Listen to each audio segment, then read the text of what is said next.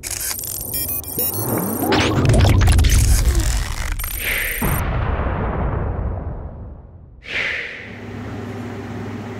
is the EVGA RTX 3080 for the Win 3 Ultra, and to remove the heatsink from the PCB, you got your same 4 GPU screws, but there's a spring retention bracket. Just be careful and mindful of that. And then you got some other screws as well. One is going to be hidden by a warranty label, but 4, 5, 6, 7, 8, 9.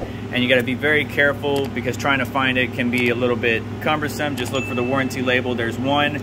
You don't need to remove all screws. For example, there's one over here in the corner that is being held on by a little nut. There's a couple of those on this GPU, a couple more by the IO, as you can see. And the screws you're going to be basically removing are the 2 by the warranty label or middle of the card by the OC switch right here, or BIOS, and then there's 3 more back here, and then of course your main 4. Once you have that, be very careful. You're going to want to pry more from the IO side of the GPU, wiggling and lifting up. And when you do, you're going to have to disconnect your fan headers.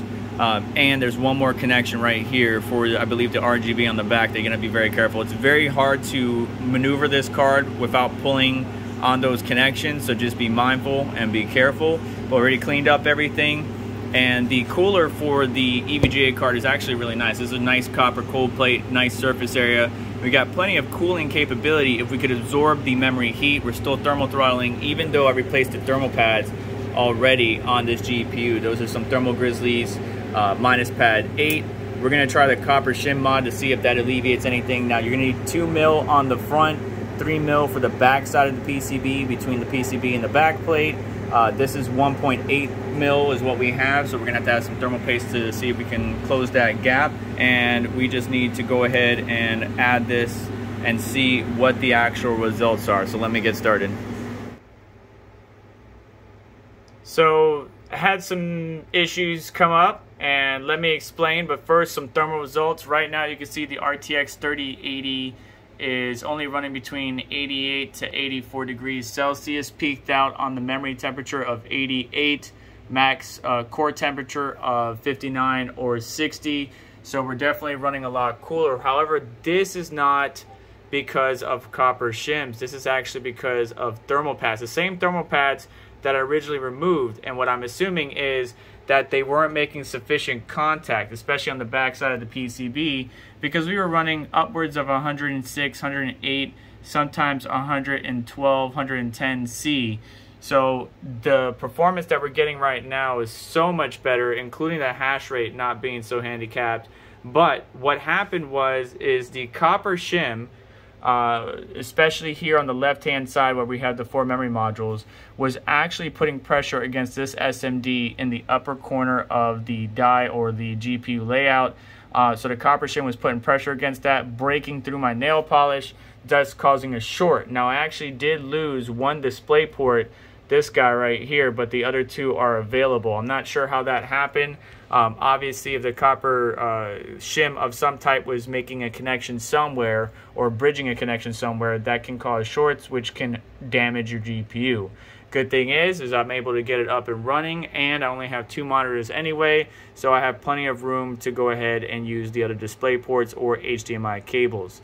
Thermals are a lot better, hash rate's a lot better. I haven't even pushed the memory yet, and I'm way ahead of what I would have been originally. So because this EVGA card has a copper cold plate, should you even copper shim it? Well, yes and no. It's really going to be up to you to decide. Realistically, the best thing that I could say is that there's a cold plate, or excuse me, a copper shim plate, an entire plate instead of individual shims, that you can utilize to put on top of the memory to drop temperatures pretty well. I can't validate it because I haven't tested it out yet, but rather than having these individual shims which can, you know, stack up, especially on the 4 module side, and wind up causing a short like you saw with my situation, it may be better to just get this plate. It will cover each memory module, and it will also avoid the SMDs around the GPU die,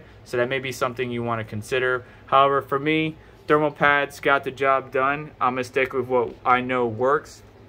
The heatsink certainly has a lot of surface area to deal with the increased memory thermals, but I did have to bend the the back plate of this GPU just a little bit. If you look very carefully there, it's slightly bent just enough so that way the back plate is putting pressure against the memory modules and pushing the thermal pads against it. So I got 3mm G-lid on the back side of the PCB, and then I have Thermal Grizzlies minus pad 8 on the front side of the PCB. Everything else is running nice and cool. However, because this GPU is drawing over 260 watts from a 6-pin through a normal ATX power supply, I need to shut down this rig and get it back into my main system.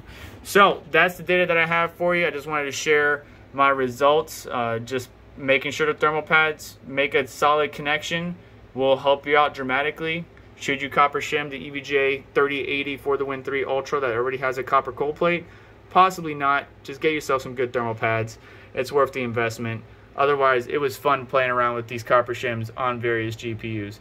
That's going to do it for today's video. Please do me a favor on the way out. Hit the like button. Don't forget to get subscribed. Hit the notification bell to stay up to date, as well as check out various links in the description. And I will catch you all in the next one.